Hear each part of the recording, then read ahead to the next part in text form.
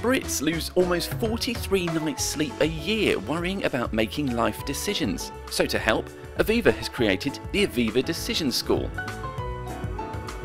Lesson 1. Making decisions under pressure. Hello, welcome to Aviva's Decision School. I'm joined by broadcaster and author Katie Piper. So, Katie, perhaps you can tell me about a time in your life when you have felt you needed to make a decision under pressure. I think as adults, we make daily decisions under pressure. I know I've had to make difficult choices in my professional and in my personal life. So, for example, I've had to miss out on work opportunities because my job as a mother has had to come first.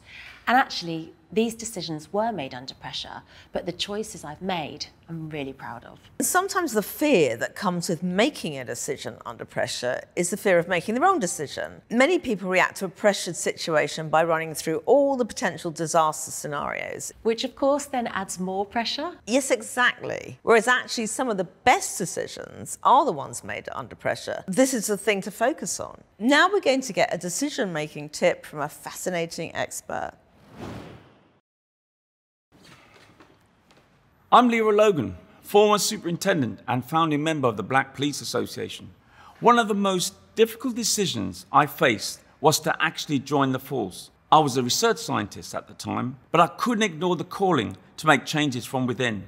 But I had to ask myself, why leave the comfortable world of science in a great hospital to go and work in a tough profession?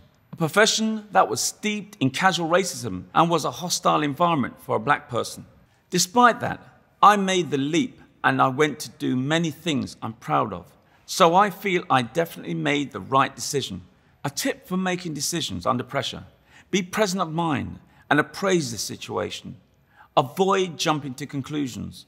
Resist going down a path that reflects your biases or fears rather than what is actually going on.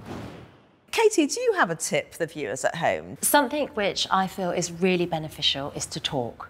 Talk through the decision. It might be with a partner, a friend, or a colleague, but by articulating your decision process to someone else, it often helps to clarify your rationale. I'd also add to run through the scenario in your head. Practice how the situation might play out and think through the decision you may have to make. It can be in any context: career, relationship, education, financial, whatever it might be. So then if it does happen, it won't feel that it's so overwhelming. Exactly. Thanks, Katie.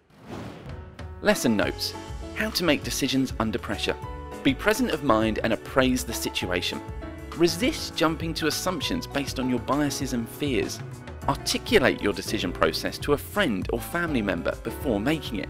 Run potential pressure situations through in your mind. Watch more lessons at aviva.co.uk/decision school. It takes Aviva.